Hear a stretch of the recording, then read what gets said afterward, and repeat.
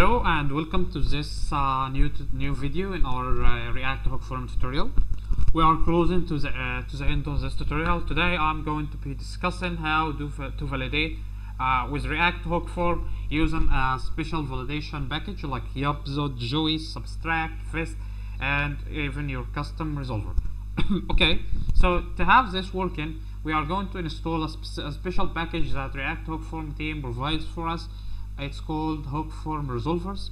It's integrated with the React hook form, and it's a package that enables you to use these special packages within the React hook form validation, so that your validation works in the real time as if you are using React hook form regular register validation. Okay, let's see how we are going to do this.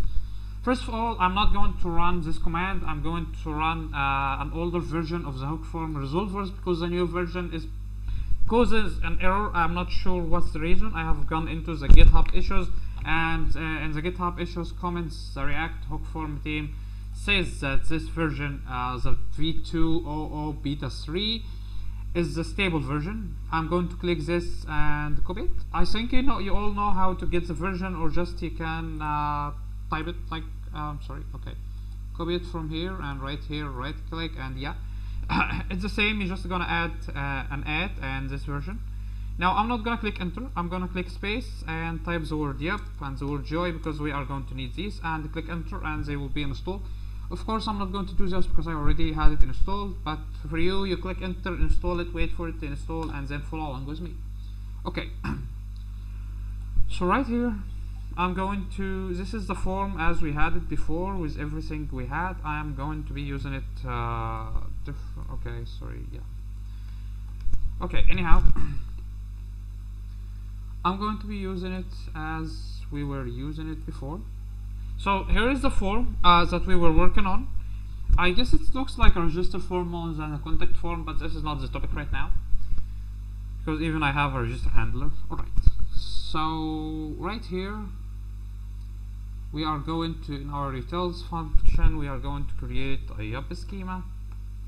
And if you haven't worked with yup before, it goes like this. You import, you can import differently, but I'm going to import it all as yup from yup like this, and just I'm going to be like yeah, const, I'm going to export this, so export const yup schema is going to equal yup.object .shape, and inside of this you open an object again, and inside of this object you enter your own schema.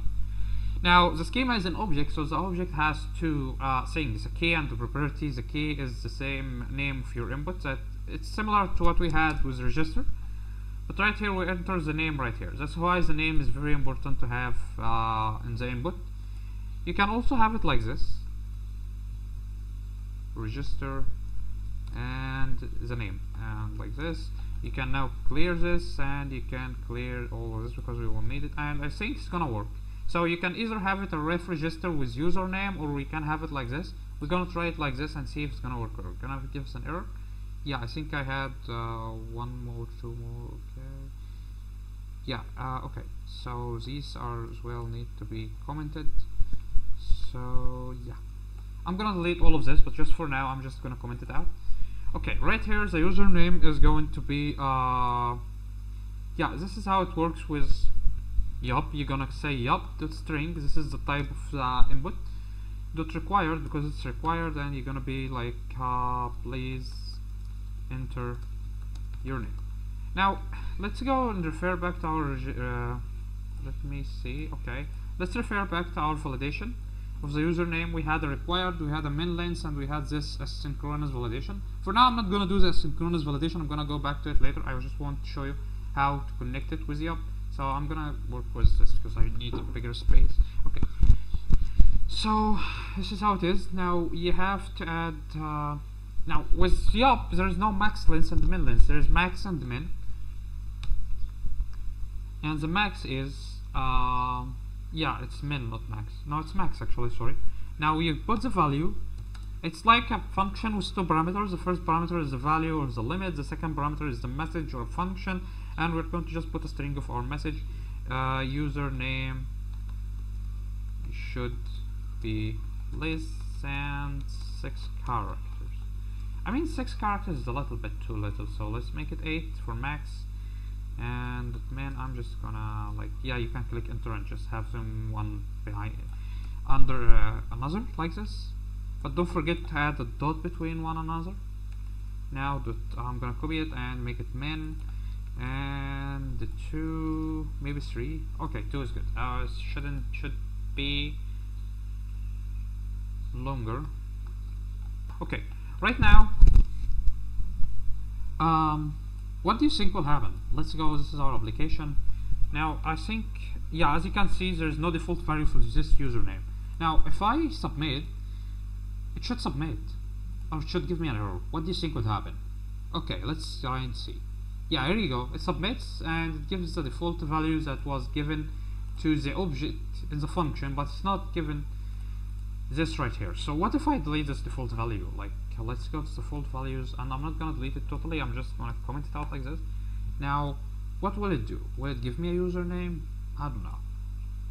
Yeah, okay, I'm gonna reload the page. And yeah, undefined. As you can see, it's given me undefined. I think it gives me undefined because right here I have this register. So yeah, it knows there is an input with name, so this input should have a value. Now it doesn't have a value. You know why? Because it's not connected to this.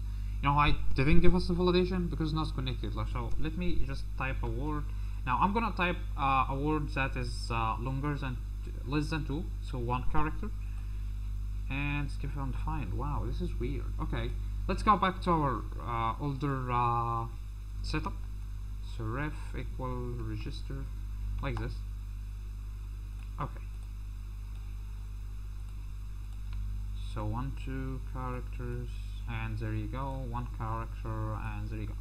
Now no characters, and it's an empty string. You know why this happened? Okay, I'll tell you why. Because this line right here is for version 7.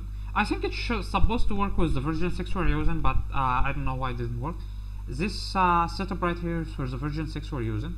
So I guess I'll leave this commented out so you would know how to use it with version 6, with the new version. It's the same. You just add this like this, and your errors are going to go in the second parameter of the register function as an object like this right here, just like the regular one.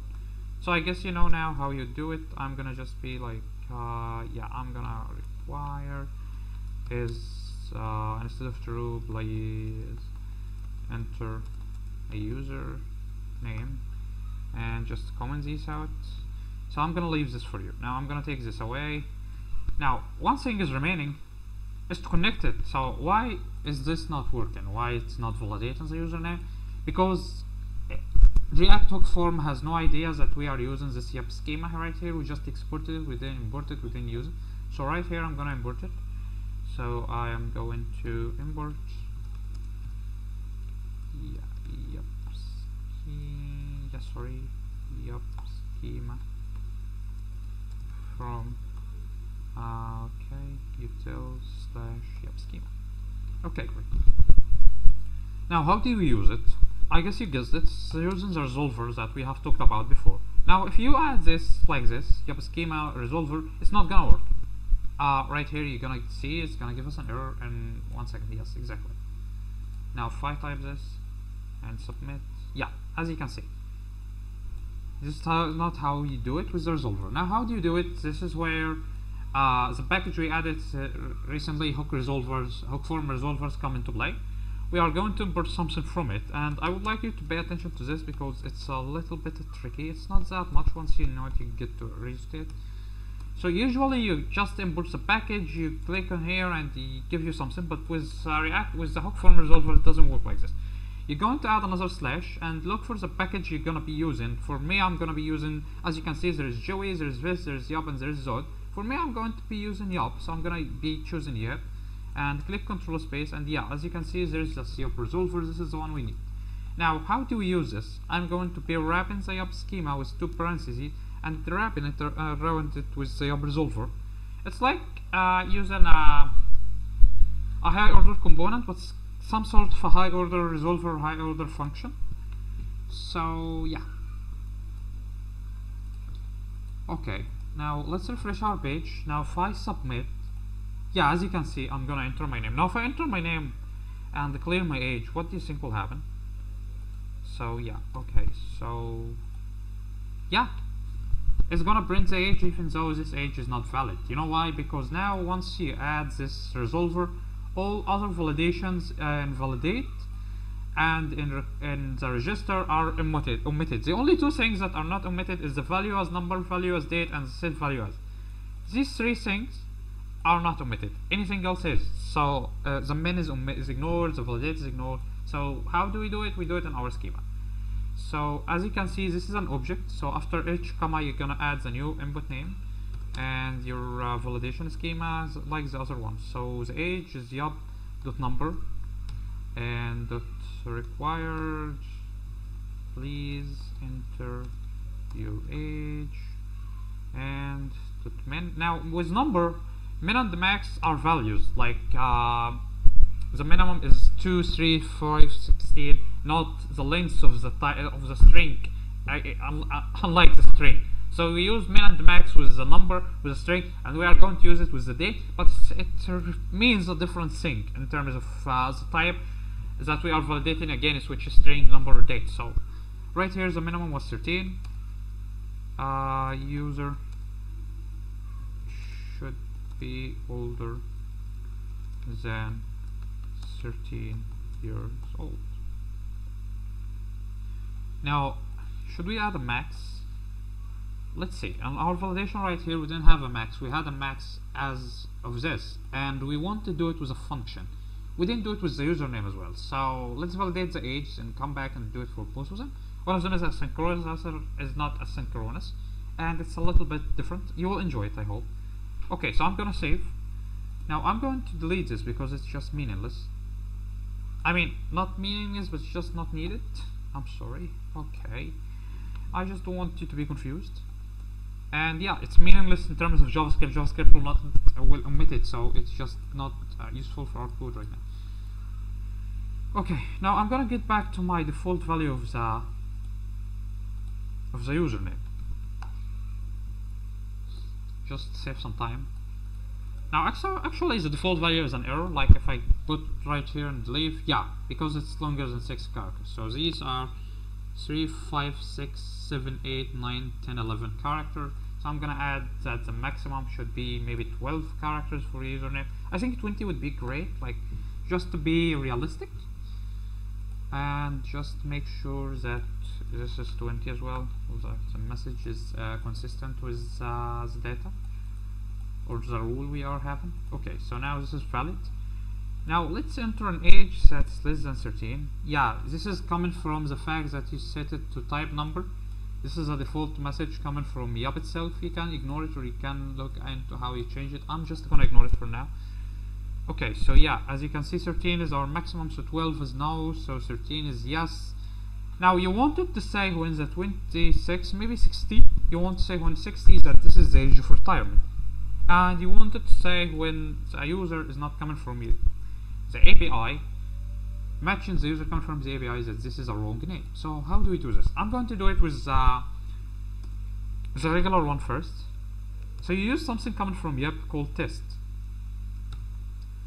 Now what test takes are 3 different parameters. The first one is the name of the function we're doing, and it's string, not a function, because we're not using a function.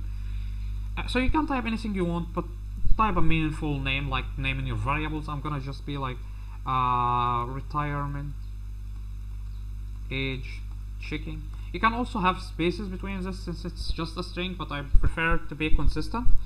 And now right here you're going to be typing the error message, and yes, the error message is going to come before the third parameter, which is the checking, the real checking of this test or this rule. So right here is the age retirement. This user is eligible for, okay, eligible is being wrong, I think eligible like this, yes, okay, retirement, I hate typos. Third one is the function. Now right here you can have an asynchronous function and an asynchronous function, but in this age validation we don't need an asynchronous one, so we are going to use the synchronous validation. So so let me just like have a space between each one like this, because I want to show you. Okay, so right here it's a function like this. It's a function that takes two parameters. One is the context, the other is the value. I think that the order is very important. And right here an arrow function, and you just put the condition you want to put a function. So right here what we want is to make sure that the value is less than 60. So if the value is greater than 60, this user is eligible for retirement, I guess. And if it's equal to 60, so let's see. So this is the correct answer, and unless this condition matches, it's gonna give us an error. So right here I'm gonna reload the page, and right here I'm gonna type 80 years old, and yeah, great. So 60 years old, great. Now 95, and there you go, it's not eligible for it. Okay, now something is wrong. 25 is eligible for retirement, 60 is eligible for retirement. Okay, something is very much wrong. Okay, I guess what's wrong is that I used this wrong. I told you that the order is very important, then I messed it up. I think the value comes first, the context comes later. Now let's reload this page. Now let's make sure it's 60 and leave, and 60 is eligible, 95 is not, so it's working now. Great, 60, 61. Okay, so I guess you understand the point. 13, 12, oh no, 12, and leave, and okay, 13 and leave, and 12 like this, and yeah. Okay, so I guess now you see the point. Let's just make it 25, for example.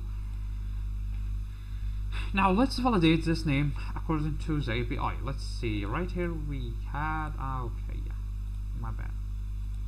So right here we had an API, the username. I'm just gonna copy this whole function. I am gonna comment it, and I'm gonna cut it. Okay, now I'm gonna delete all of this. No, not this part, just this part. Now, as you realize, it's just context and value, and your function right away. You see how it works. Okay, right here I'm gonna make a test, and I'm gonna be check API username, the message wrong username, and the function. Let's have our space again, just to give ourselves space to see what we are doing. Now it's a value first, context second, and right here I'm going to open the parentheses, use this, and now I don't need this because it's already there. So this is that. So let's see how well this goes. This is supposed to give us a wrong username right off the bat. Okay, I have an error somewhere. Let me check. Okay. Yes, I guess because of this, because this is different now. The place of the function is different, so I just need to take the comma out. Okay, now once I leave this, I should see in the console, yeah, as you can see, this is the right username. Once I leave this input, now I should get the wrong username. Okay, I'm not getting the message. Will it submit? No, it does not. So it's working, but it's not giving us our message. So something is wrong. Now, what if we take this and take this away and just leave it like this? Now we are going to have to take this away. Save. Now, yeah, okay, so I think this function right here is the parenthesis function. Maybe if we try to use them again, like let me go back, yeah. Okay, right here these parenthesis functions are not working right. So what if we say return? Now let me reload the page. Now yeah, as you can see, so it's either you had return with this parenthesis function, or you take the parentheses away and you take the return away. So I'm gonna leave it like this because this looks cleaner to me. Okay, now if I type this lineagram thing and just as a valid and submit is submitted. Great. So I'm gonna put it in my default values right here instead of the deluxe feast pizza. Okay. Excuse me. Now this is working right. So let's get into the dates. I think now you see how do we use the test to validate something that's more complicated that needs a function. something that seems similar to the validate function we had.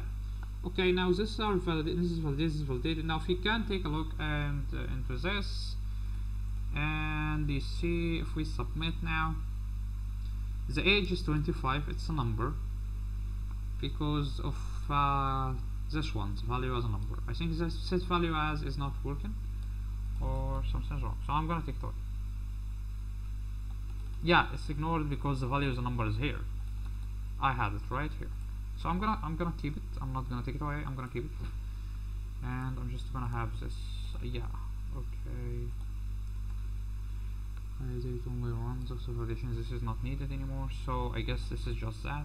This is all we need. Okay, so moving to the date now. The date is just validated in the future, so we are going to validate this. Like, the name is date, so we are going to say date is, yup, the date. Yes, it's just like this. Now .min. Now right here in the minimum date, I want to make sure that it gets a dynamic value, which is tomorrow. We did it right here. We did it to get the tomorrow value with the default value. So we are going to do the same thing. It returns tomorrow, right? So I'm gonna export it. I already exported it right here. I'm just gonna call it. So I'm going to be like get tomorrow. It's a function. Now I'm gonna click like this to import it. It's imported right here, right now. And the message. And let's just copy our message from here. Events cannot be from the past. Now let me delete this. I don't need it. Just delete it all at once. Okay. Save. And I don't need this. I don't need this as well. Value as date is the only thing we need. We don't need the required. Okay, great. Let me see if the age is yes. Okay, so everything is now cleaner. It looks a lot better, to be honest. So now let's see if the date is going to be validated. So right now, if I choose a date from the past, like yesterday maybe, and leave, it's not giving me anything. Okay, so I'm gonna reload the page because it's a mistake I fall in a lot. And yeah, it's working well. Now if I take today, it should give me the same error. Now if I take tomorrow, yeah, as you see. Okay, great. Looks a lot better, more cleaner, and easier to do.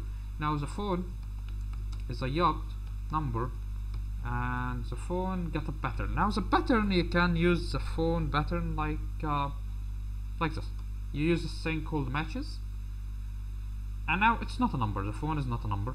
Sorry, the phone is a string, and only the string get matches, because if you add a number, number doesn't have the matches inside of it actually. Now matches the function that takes two parameters. One of them is the regex pattern you're gonna be using, and the other one is a message which is invalid phone number right here. Now the regex pattern is the phone pattern. As you can see, I'm importing it from the helpers, and this is much more cleaner to me.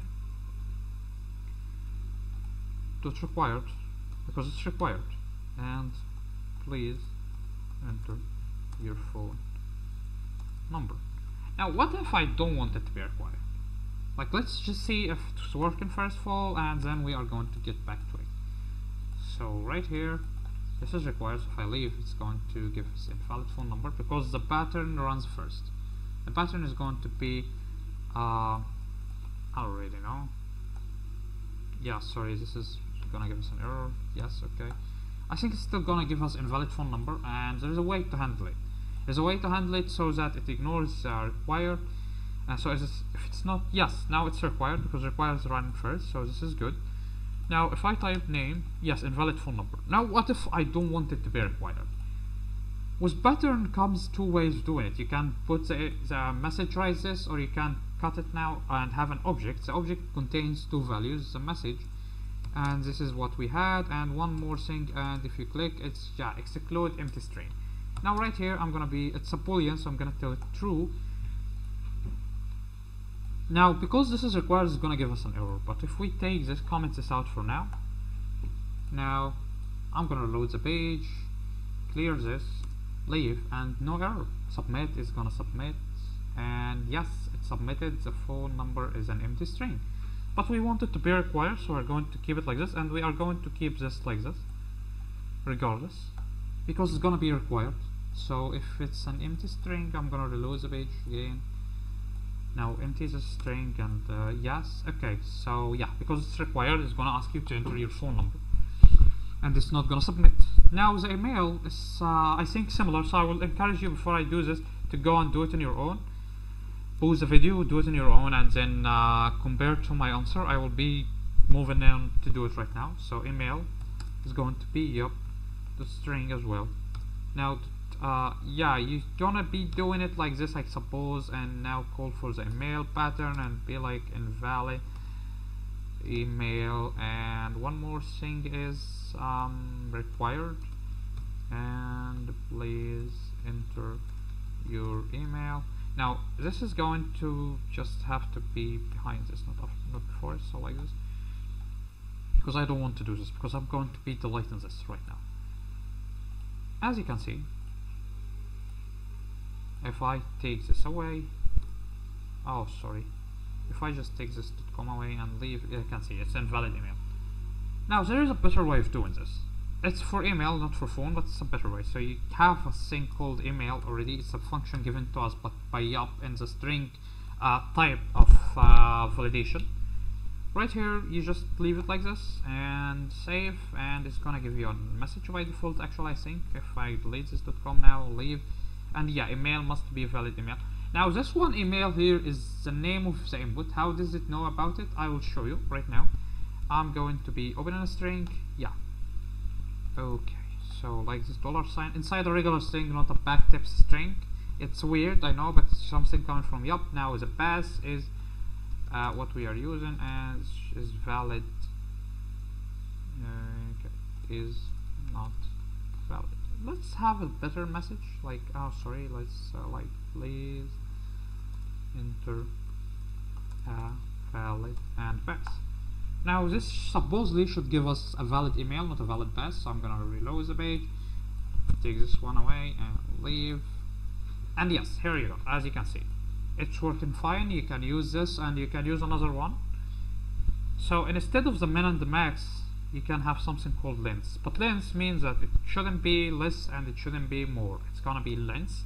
Length is going to be 10, so 10 characters, and the message is going to be like this: $sign pass is should be, for example, $sign again length characters. I won't show you this. I'm going to be commenting it out after we try it. So now I'm gonna leave, and yeah, username should be 10. So as you can see, it prints in the value you give it right here. So I'm gonna comment this out because we don't want it to be like this, but it's worth noting it out. Okay, so now it's back to our regular validation. Now what remains for us is the password and confirm password. So now password is going to be yup dot string as well, dot required, please enter your password, dot min. The min is the min length, and the minimum is 6, and passwords should be longer than 6 characters.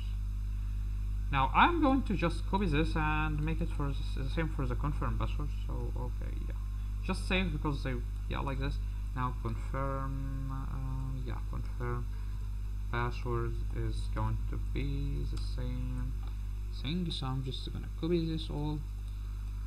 Now the only thing remaining for us is, yeah, sorry, I should have the word yup right here, is to make sure that these two passwords matching. Like, let me show you. Now I'm going to be deleting all of this because it's omitted by default actually.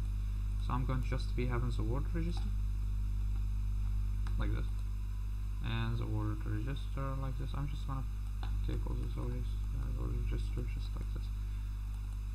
Let me see, yes, okay, so register. Now in the date I'm gonna leave the value as date true, and in the confirm password, and the password is just going to be this value, and right here, yeah, I'm gonna leave this for now because I want you to remember this, but I'm going to take all this away.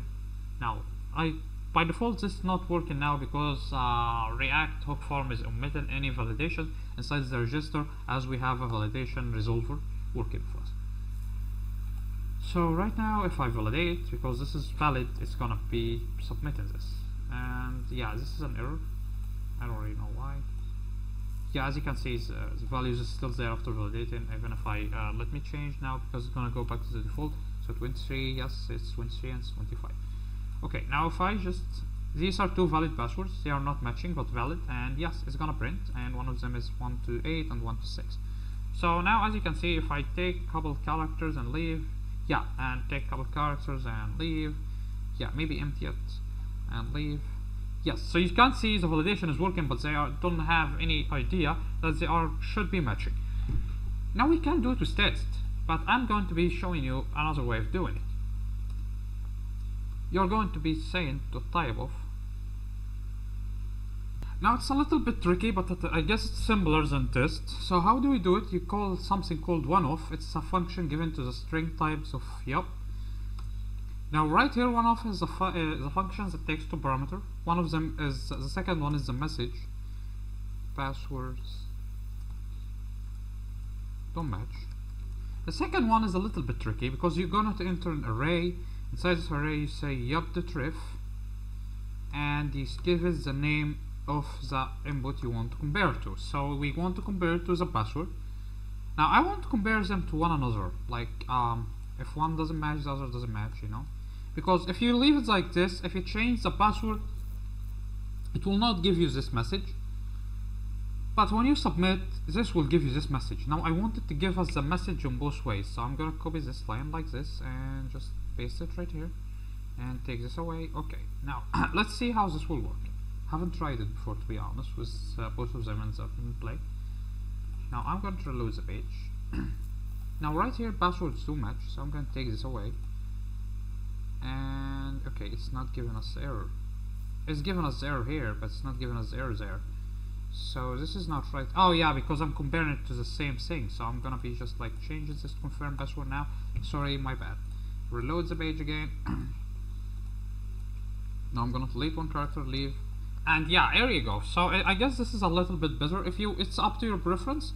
If you want to leave it only at one of them, is gonna be working. Like, let me show you. If I comment this out, it will be working, but it will only tell us. Oh yeah, okay. So if I leave this out, it's going to only work with submit. And okay, so if I change right here, it's going to work. It's going to tell us. Now if I change right here and leave, it's not gonna know. It's only gonna know they do match when I submit. So you understand my point. Now if I change one right here, it's not gonna tell us anything. Now if I click submit, it's going to tell us. So to avoid this, to avoid the need to wait for submit, I prefer to put it like this. So I'm gonna leave it like this, and you do it as you prefer. So I guess now we can delete this validate part right here as well. We only need the word register to just tell React hook form that this input is registered to its I don't know, to its hook use form. So now we have a fully functional validated form working using React hook form and the yup schema. It looks much more cleaner. The schema is in a separate file like this, and this form looks a lot cleaner, I guess. I will leave this commented for you to know how to use it with the new version. Version 7 way of registering. Oh, okay, I'm typing it wrong. I really need to take some typing lessons. Input elements, components, you know. Okay, that's it. So I'm going to be that's it for today. Next video we are going to be discussing how to validate using Joy instead of yup, and I will be pushing this to a separate branch on Git called yup and Joy, so that you can check it without being confused. The final result is going to be left as it was with the regular validation. Okay, that's it. I hope you had fun, and see you next video. Goodbye.